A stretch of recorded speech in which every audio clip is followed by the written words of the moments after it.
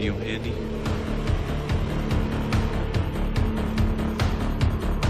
So guys, why is it so dark on the ship? I was told there would be knives here for me to pick up. But slaves enjoy power. You know, that's Move aside. Tell you what, I really don't want to interrupt this. How about I just get the knives a little bit later?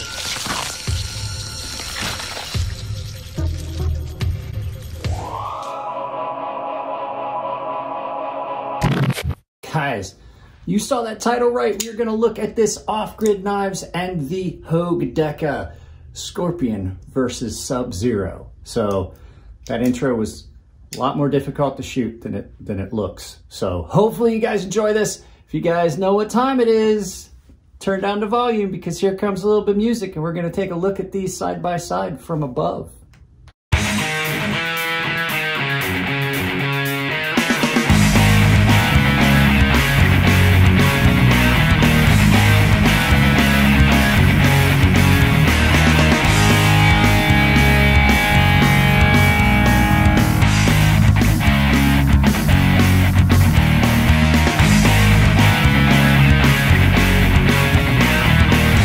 Guys, so these knives came in both from the same person. This is the off-grid knives Scorpion, and it just so happens to be in the gold and black.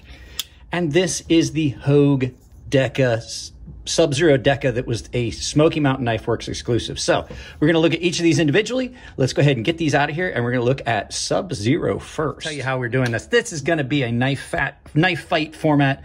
So I'm just doing first impressions. I have done nothing with these knives. It was really hard not to. So first impressions, that is probably the best. Oh, guys, no joke. It's 93 degrees outside, if you don't believe me. And it's like 80 degrees in my garage, and I just got goosebumps. Look at that carbon fiber. So this thing is drop dead gorgeous. Hogue Deca, so USA made. It is a Axis style lock or sliding bar lock done in a black blade. It is in CPM Magna Cut. So this is the first Magna Cut I've had here.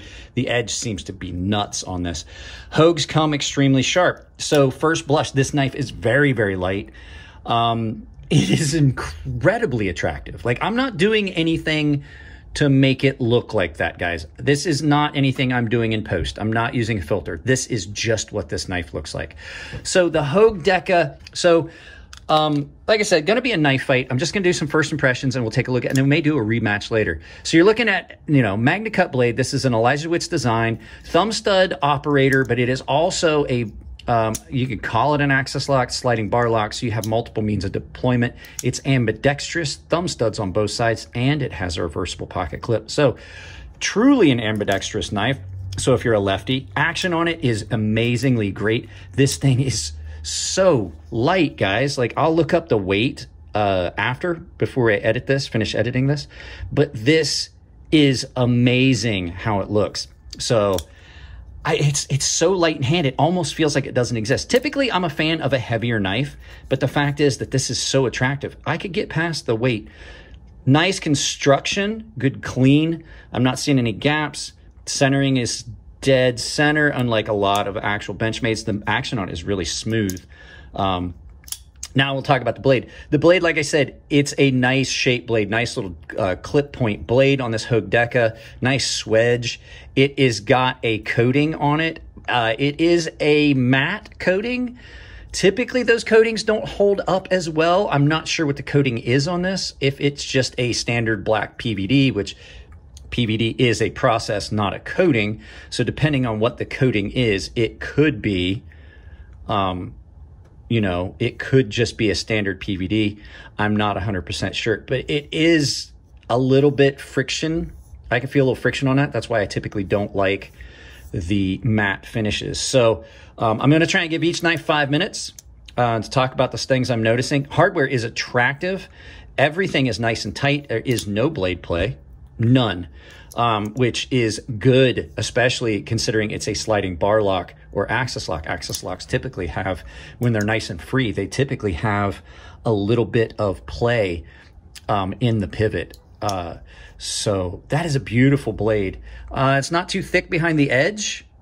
It seems to be ground nice and consistent. Like I said, Hogue does a pretty good job with their stuff. Nice, affordable knife. Pocket clip doesn't seem to be too bothersome. It is a little bit difficult. I did put this in my pocket right before, and I'll let you listen to it. It's a little stiff in and out of pocket, and I think a lot of that has to do with the finish on that carbon fiber. It's not 100% smooth. You can still see a lot of the milling marks, but they did it just to a point where you got the nice contrast. I don't think that the blue would have stood out as much if they had polished this. I think you would have lost some of the iridescence of that blue and whatever they did. So you can still see some milling marks. So it's not perfectly smooth. You can kind of hear it. So in and out of pocket, it's a little bit rough, but I think that over time, like that area under the pocket clip, I think it would smooth out. Carbon fiber will kind of smooth out and polish on its own. So you can kind of see like it's not perfectly smooth on the side. So in and out of pocket, a little bit of friction, but some of that could be, that's a relatively steep or stiff pocket clip. That's the word I was looking for. But it catches your pocket nice because it's got that large area there. You can see that blue goes all the way through. So yeah, I mean, that's pretty much it on this Hogue Deca. I'm going to carry it for a little bit. I'm going to make sure that Winston's cool with me carrying this and cutting with it. It looks like it's pristine and brand new.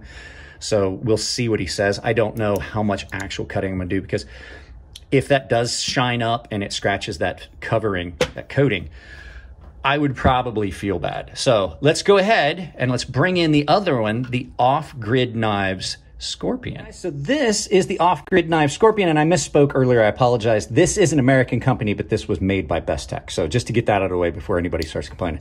So this is the Off-Grid Knives Scorpion, 6A04V titanium and carbon fiber. It's done with this beautiful carbon fiber that is in the gold and black, and that's why this Scorpion is done in this. That's why this worked. That's why the thumbnail worked. It's because this is done in the color scheme of Scorpion from the video game. So we have the two mortal enemies meeting.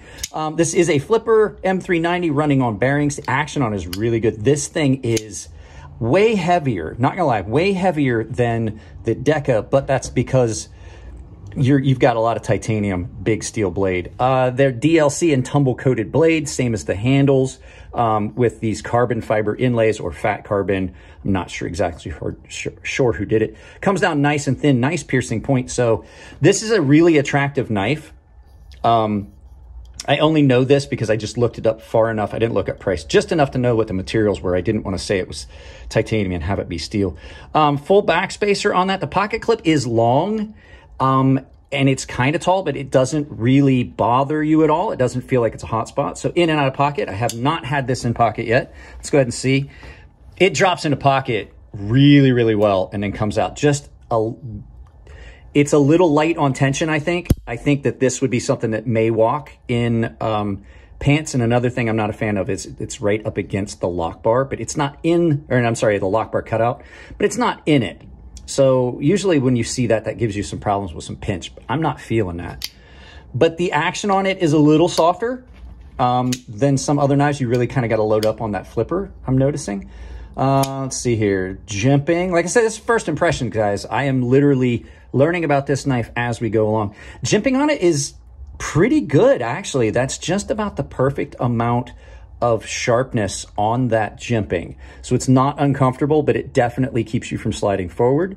A little bit of drag in that. It probably needs a little bit of lubrication. Action on it is snappy when you load up on it, but if you just happen to, it's kind of soft if you just try to, if you try to light switch it, it's a little softer than if you load up on it and just give it a good oomph. Yeah, attractive, nice knife. Harpoon style blade, of course. It's Scorpion from the video game. You know, he had his harpoon that came out of his, well, you saw it. It was in the intro. But I do like this two-tone. It's nice and thin for as broad, and that's a fairly thick blade stock. That comes down and it grinds down nice. Nice, acute, keen edge on this. Nice piercing tip. Reversible pocket clip, so it is left-handed, but it is a frame lock, so you are going to have that issue where deployment and unlocking is going to be a little bit different. My buddy Tino, though, has said that as a lefty, he does not mind a right-handed knife if the pocket clip's reversible, because he can, like, it kind of keeps his finger out of the travel of the blade, so that might be something to think about. Grind on this is really good. I'm not seeing any inconsistencies. I'm not feeling any thick spots. It's not off center or asymmetrical. Let's see what it looks like closed. We got any centering issues? None at all. There's some jimping back here on the backspacer, like a lot of it. And it is really aggressive, but the thing is they didn't carry it into the backspacer, so you're just catching the tops of it. Like on the sides, it feels aggressive, but in hand, it doesn't. So it kind of, having that come up against the backspacer and not go all the way through is kind of limiting the amount of hot spottiness that those are. Like if you were to feel that jimping, you're like, it might be a hot spot. But because the backspacer is cutting it down the middle, it really isn't. You're just catching the tops. Yeah, I really like this. As much as I like that Deca, I think I like this more. So let's go ahead and we're going to bring the Hogue Deca in, and we're going to talk about the who won this versus battle for this first impressions. So we're going to do a couple categories here. Overall appearance in this knife fight here, I would say it goes to the Hogue Deca hands down. That is the best done blue fat carbon fiber style I've seen, and it's got just enough metallic in it. I think hands down that takes the cake for appearance. The fact is I like a good frame lock. So as far as the type of lock, I'm going to give it to this one. But overall for carry and stuff like this, comfort in hand, I think the Deca is going to take it overall. Like the overall win is going to go to this one. Like if I was going to buy one of the two of these right now, first impressions in this knife fight, I would say I would go with the Hogue Deca. Two reasons. One, I love Hogue. I've loved Hogue stuff. I've had Hogue grips on my pew-pews. They're great people. And as much as I say it doesn't really pertain, it is an American-made knife, and it's being done really, really well. Like, I'm going to say that Hogue is doing Benchmade better than Benchmade. And I find that great. So I'm going to have to say that the overall win on this one, for overall carry, appearance, and everything, is going to go to the Hogue Deca. So there you go, guys. In this knife fight, Scorpion versus Sub-Zero, I gotta give it to Sub-Zero, even though Scorpion was my favorite character in the game. So, all right, guys, let's turn this around, do some final thoughts. Hey guys, that was a lot of fun. It was first impressions, and like I said at the table, I have kept myself away from playing with these knives so I could do the first impressions side by side, because it is kind of cool having one that looks like Scorpion, having one that has the Sub-Zero colors. So, at any rate, a little bit of Mortal Kombat for you on this morning. Guys, if you like the content, give it a thumbs up. If you don't like it, give it a thumbs down, but please try to tell me why. I work really hard on some of this stuff. It has literally taken me days to figure out how I wanted to do this video. If you want to support the channel, it's as simple as, like I always say, like, share, subscribe, drop a comment, but hit that bell icon and make sure you have notifications turned on your device. That way you get notified of everything I do. If you want to support the channel financially, however, there's a bunch of ways you can do it. They're all in the description below. I have a membership that gets you all kinds of different benefits, including a gilded server that's open for everyone. Everyone saves $5 off my sharpening service, and there's a premium tier sharpening tutorial series. Other ways you can do it, I have affiliate links down below. Anything you purchase, I get a little bit at checkout, and it doesn't cost you anything. And the final way is I have a merchandise store on Ember Shirt Co. Any merchandise you purchase, I can save you 10% at checkout by giving you the coupon code CrazySharp, all one word, capital C, capital S, CrazySharp. And if you take a picture of you wearing my merchandise, I will put it in a video in the background. So, guys, that's it. I love you all. Keep it clean in the comment section. If it's your birthday, happy birthday. And I will see you in the next video.